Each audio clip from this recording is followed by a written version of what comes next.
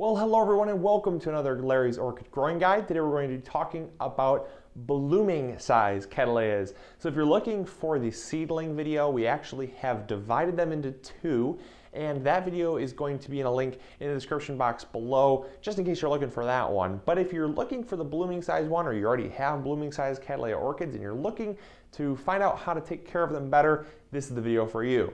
So when it comes to growing your Cattleya Alliance orchids, the Cattleya Alliance is a broad spectrum group. It's not just Cattleyas. So that's one thing that I want to emphasize first. Oftentimes people think that Cattleyas are the only thing in the Cattleya Alliance, but Cattleyas are only a subgroup underneath the Cattleya Alliance umbrella group. So you want to make sure that you know which orchid that you're growing, because it may fall under the Cattleya Alliance orchid group.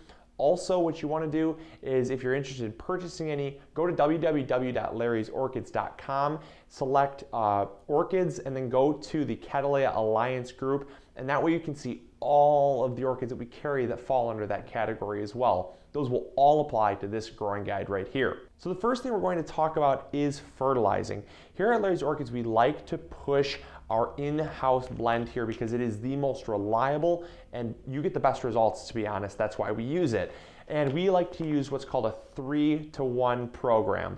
And you use 3 of the Better Grow Green, and you do it weekly, by the way. So you use 3 weeks of the green Better Grow, and that's the nitrogen-rich fertilizer that's going to get the orchid growing and healthy.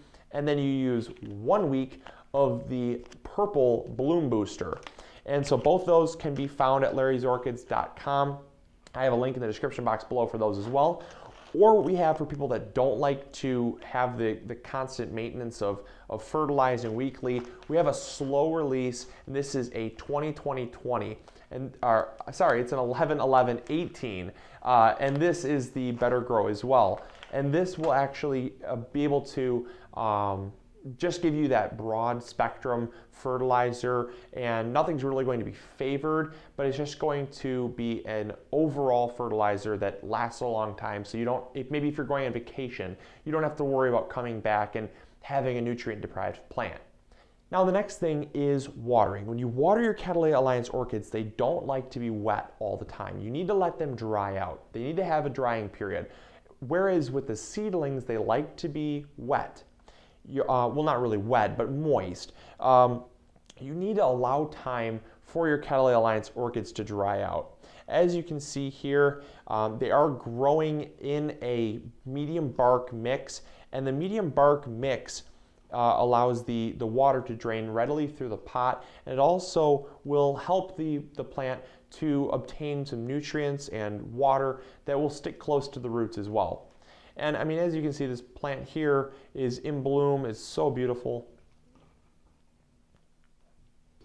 Now the next thing that we're going to talk about is temperature. When it comes to temperature, you want to make sure that the temperature is between 60 and 70 degrees. They don't like very cold nights. However, if you can get a temperature variance, we talk about that a lot with these Cattleya Alliance orchids, because the way they grow in nature, they have that temperature variance where it gets colder at night as the cold ocean air comes up the mountain. Now, if you can give them 60 to 65 degrees at night and around 75 to 80 degrees during the day, that's going to be optimal, that's going to be ideal. However, if you can't give them that, they're not going to die on you. It's just what we like to call ideal, because here at Larry's Orchids, if we don't give you the optimal growing conditions, then I feel like I'm doing you a disservice. So if you can, try that. But if not, don't worry. Now the next thing is sunlight. Give them a very nice south-facing window. If you get them in a south-facing window, make sure though that you put shades or blinds on.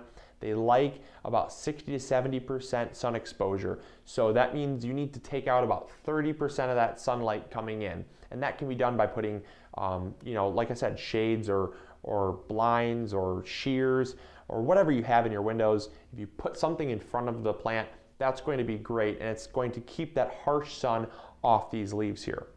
Now, a lot of times people ask, what color should my orchid leaves be?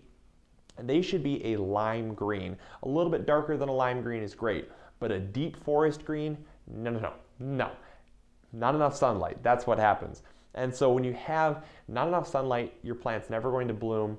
And a lot of times people say, hey Luke, my plant's beautiful, but it's not blooming, why? I said, well, what color are the leaves? And they typically say, well, they're pretty dark green, they look pretty healthy. And so that's a beginner mistake, is they think a dark green leaf is a very healthy plant. And when in reality, it's just not getting enough sunlight. So that's another thing. And also, if it starts turning red, that's called leaf burn. Get it out of the sun, too much sun. So that always happens too. That's a very common mistake, is they put it in a harsh window and the sunlight's just too strong. So just reading your leaves tells you a lot about the orchids, and they're not finicky though. So don't worry. They will tell you what's wrong with them, and you don't have to have any guessing. So another thing that I'm going to talk about briefly is the humidity, because the humidity is pretty important when it comes to growing the Cattleya alliance orchids. They are tropical. They like a humid environment. If you can give them a high humidity around 70 to 80%, they're going to do great for you. However, they like anything between 50 and 80% humidity. Anywhere in between, they're going to do great. 40%, they start getting a little shaky, so I would suggest maybe misting them to keep a humid environment around the plant. Or put them in more of a warmer window that can help keep that humidity up. And that's really all there is to growing your Cattleya alliance orchids. They're pretty simple. And so I hope you all have the best of luck growing your orchids. If you have any more comments, questions, or concerns though that I did not answer in this video, please don't hesitate to ask. That's what I'm here for. So so if you did enjoy this episode though and you learned something new, please click the subscribe button. Also, I will say really quick before I go that our blooming size orchids are blooming size. That does not mean they're going to flower. That doesn't mean they're going to flower, but that doesn't mean they're going to come with a flower, is what I'm trying to say. Because oftentimes people expect them to come with a flower, and they won't, because we don't ship them with a flower here at Larry's Orchids. If you do want a flower, we do sell them, but you have to check it in store. You have to actually come to the store, because they would be massacred in the shipping process. And lastly, though, also with the blooming size here, make sure you check the description, because if they are in sheath, that is as far as they will go. If they actually start blooming, like I said, we'll clip them off because we can't ship them in flower. But if they're in sheath, we will put in sheath or in spike in the description for you, so you know that it actually will come with a flower stalk. Now, if it's just blooming size, expect them to flower within 6 to 12 months. And that means that it's the right size to flower, it's just not flowering yet. So make sure you check the description, that is very crucial. And that's about all I got for this episode. If you have any friends that are into growing Cattleya orchids, share it with them. I think they will enjoy this episode quite a bit. And also, if you saw anything on this episode, whether it be the pots to repot them, the Cattleya orchids themselves, the growing medium, or the fertilizer, all that can be found on larrysorchids.com. So I have a link to those things specifically, but if you want to check everything else out, make sure you go to larrysorchids.com, where you can check every single thing we have for sale. All right, well, until next episode, I will talk to y'all later. This is Luke from Larry's Orchids, thanking you for making us the #1 stop shop for all your orchid and tropical needs. All right, take care, everyone. Bye.